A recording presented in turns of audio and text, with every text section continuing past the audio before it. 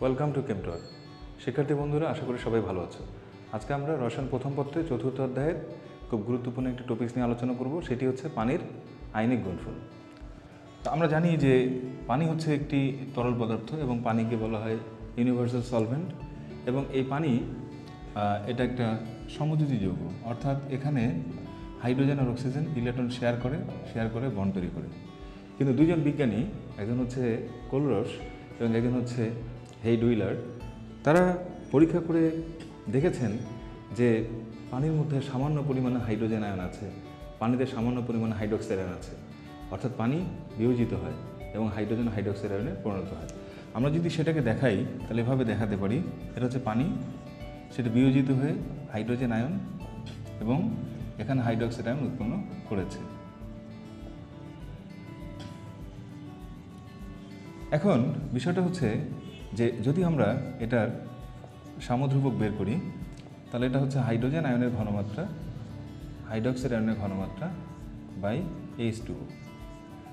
তাহলে কে এর সাথে যদি আমি H2কে গুণন করি তাহলে এটা হবে হাইড্রোজেনের ঘনমাত্রা এবং হাইড্রোক্সাইডের ঘনমাত্রা। তো এখানে এই H2 এর যে ঘনমাত্রা, এটা হচ্ছে কনস্ট্যান্ট, কারণ এটা খুব সামান্য পরিমাণে বিয়োজিত হয়, সাম্যাবস্থার মানে তেমন কোনো পরিবর্তন হয় না।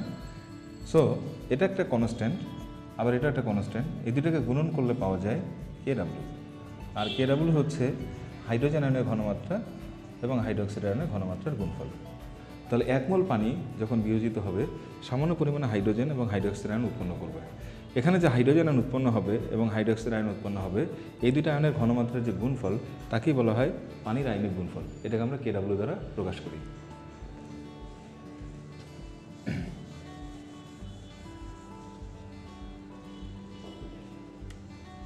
এখন আসি KW যেহেতু একটি ধ্রুবক, এর মান আছে এবং নির্দিষ্ট তাপমাত্রায় এর মান নির্দিষ্ট। যেমন 25 ডিগ্রি সেন্টিগ্রেড তাপমাত্রায় KW এর মান হচ্ছে 10⁻⁻14। এটা হচ্ছে 25 ডিগ্রি সেন্টিগ্রেড তাপমাত্রায় KW এর মান। তাহলে যেহেতু KW সমান হাইড্রোজেন আয়নের ঘনমাত্রা গুণন হাইড্রোক্সাইড আয়নের ঘনমাত্রা, সো আমরা এখানে লিখতে পারি 10⁻⁻14 সমান হাইড্রোজেনের ঘনমাত্রা গুণন হাইড্রোক্সাইডের ঘনমাত্রা। তো যখন পানি বিয়োজিত হবে বা পানি যখন আয়নিত হবে তখন একটা হাইড্রোজেন একটা হাইড্রোক্সাইড আয়ন উৎপন্ন করবে। সো পানিতে সর্বদা হাইড্রোজেন আয়নের ঘনমাত্রা হাইড্রোক্সাইড আয়নের ঘনমাত্রা সমান। তাহলে আমরা লিখতে পারি 10⁻⁻14 সমান হাইড্রোজেনের ঘনমাত্রা গুণন হাইড্রোজেনের ঘনমাত্রা। তাহলে এখানে লেখা যায় হাইড্রোজেনের ঘনমাত্রা হচ্ছে 10⁻⁷, অর্থাৎ পানিতে হাইড্রোজেন আয়নের ঘনমাত্রা হচ্ছে 10⁻⁷।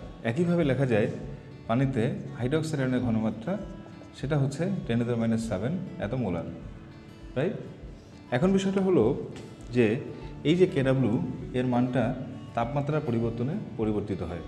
যদি আমরা তাপমাত্রা বৃদ্ধি করি তাহলে KW এর মানটা বৃদ্ধি পায়, আর তাপমাত্রা যদি আমরা কমিয়ে ফেলি তাহলে KW এর মানটা আমাদের কমে যায়। তো এর কারণ এখন আমরা ব্যাখ্যা করব। প্রথমে আসি আমরা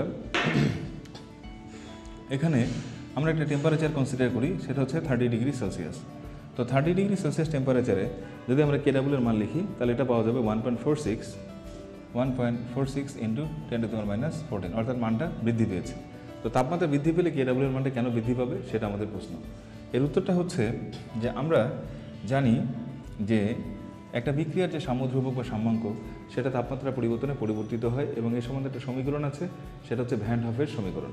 সমীকরণটা এভাবে আমরা লিখতে পারি, log Kp সমান -ΔH/2.303 into R into 1/T plus ধ্রুবক। এটা হচ্ছে ভ্যান হফের সমীকরণ। এই সমীকরণটা হচ্ছে y সমান mx প্লাস c টাইপের একটা সমীকরণ। এই সমীকরণ যদি আমরা এখানে দুইটা অক্ষ চিন্তা করি, একটা হচ্ছে y অক্ষ, একটা হচ্ছে আমাদের x অক্ষ। তো এখানে y অক্ষ বরাবর যদি আমরা log Kp আর x অক্ষ বরাবর 1/T বসাই তাহলে এখানে যে ΔH এর মানের উপর ডিপেন্ড করবে যে গ্রাফটা আসলে কেমন হবে। তা আমাদের পানি যখন এখানে বিয়োজিত হয় তো পানির বিয়োজনে আমরা হাইড্রোজেন আয়ন এবং হাইড্রোক্সাইড আয়ন পাই। তো যেহেতু এটা বিয়োজন বিক্রিয়া তাহলে বলা যায় এই বিক্রিয়াটা হচ্ছে একটা তাপহারী বিক্রিয়া। তা যেহেতু তাপহারী বিক্রিয়া, তাহলে তাপহারী বিক্রিয়ার ক্ষেত্রে ΔH এটা হচ্ছে পজিটিভ। তাহলে আমরা যদি ΔH এর মানটা পজিটিভ বসাই তাহলে প্লাস আর মাইনাসে মাইনাস, তাহলে মাইনাস সামনে থেকে যাচ্ছে, তাহলে 1/T যত বাড়তে থাকবে log Kp মাইনাস থাকার কারণে মানটা আস্তে আস্তে কমতে থাকবে। তার মানে বলা যায় 1/t যদি বৃদ্ধি করি তাহলে এখানে log kp তার মানটা কমে যাবে। তার মানে এখানে kp এর মানটা কমে যাবে, অর্থাৎ সাম্য ধ্রুবকের মানটা কমে যাবে। তাহলে kw তো এক ধরনের সাম্য ধ্রুবক, তার মানে kw এর মানটাও এখানে কমে যাবে। তাহলে 1/t যদি বৃদ্ধি করি তার মানে তাপমাত্রার বিপরীত রাশি এটা হচ্ছে 1/t। তাহলে 1/t বৃদ্ধির অর্থ হচ্ছে তাপমাত্রা এখানে কমানো হচ্ছে। তাহলে তাপমাত্রা যদি আমি কমাই ফেলি তাহলে kw এর মানটা কমে যাবে। আর যদি তাপমাত্রা আমি এখানে বৃদ্ধি করি তাহলে kw এর মানটা এখানে আমাদের বৃদ্ধি পাবে। এ কারণেই বলা হয় যে উচ্চতর তাপমাত্রায় kw এর মান বৃদ্ধি পায় আর নিম্নতর তাপমাত্রায় kw এর মান হ্রাস পায়। আর 25 ডিগ্রি সেলসিয়াস টেম্পারেচারে kw এর মানটা হচ্ছে 10^14। এখন বিষয়টা হচ্ছে যে আমরা এখান থেকে একটা প্রবলেম সলভ করতে চাই।